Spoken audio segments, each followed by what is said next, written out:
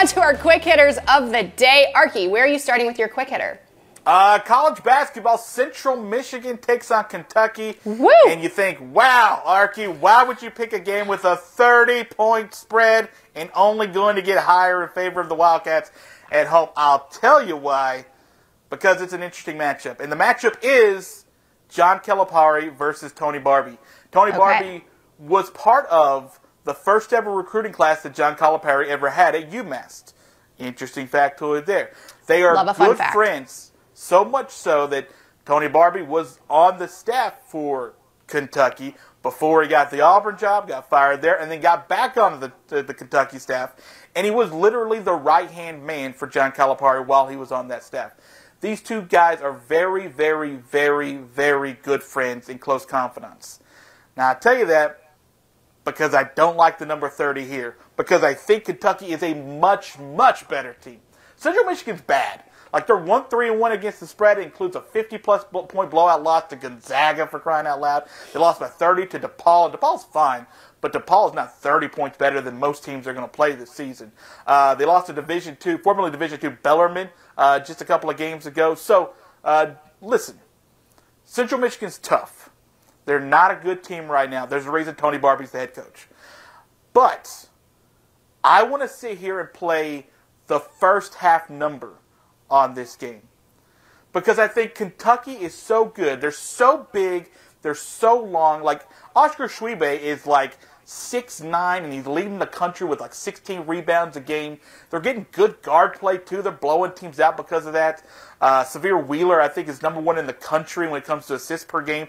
He's averaging nearly 10 assists per game, for crying out loud. Like, he is just dominating early on this season.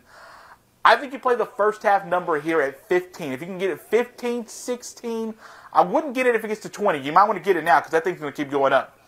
Get it now because I don't know if this number gets close in the second half. I think John Calipari calls off the Dogs and say a 25, 26-point victory is plenty. So get the first half number, get it where you can obviously get the blowout early, and then let the second half sort of mingle where it's going to be, because that might be the moment where a good buddy discount comes in for Tony Barbee and John Calipari. So I'm going to go minus 15 is what I've already played it at. It keeps going up. So if you can get it under 20, go ahead and get that now too for the first half of Kentucky and Central Michigan. Love that for you. Really quickly, what did you think of the Gonzaga-Duke game over the weekend, speaking of college basketball? Oh, it was a Final Four game. It was great. Awesome. It was tremendous, tremendous basketball. And to have that Friday night game go late, oh, not go late, but just go late on Friday, and then we woke up and got a college football playoff game with Michigan and Ohio State, like early on. Like, it was great. It was super, super great to see that kind of sportage happen back-to-back like that. So, yeah, Gonzaga looked really good, but Duke, they proved to be better that night and finally knocked off the big dog. It was awesome. Yeah.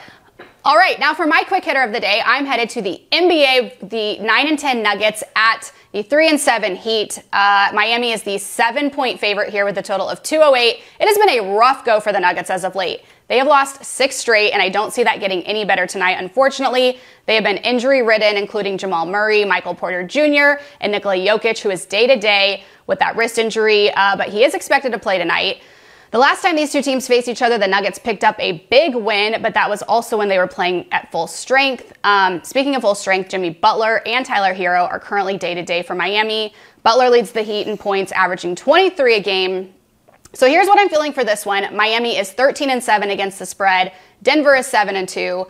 The Heat, however, have only covered the spread once this season as the 7-point favorite. I do think Denver is desperately looking to end this cold streak they are on, and what better way to do that than in Miami? With Jokic playing, I think I'm leaning Denver +7. I don't feel super confident about it. Will Miami win? Probably, but I'm taking my chances and I'm going with the dog. And if nothing else, hoping for a close game. This is probably my risk pick of the day, but with that said, I'm going to go Denver +7.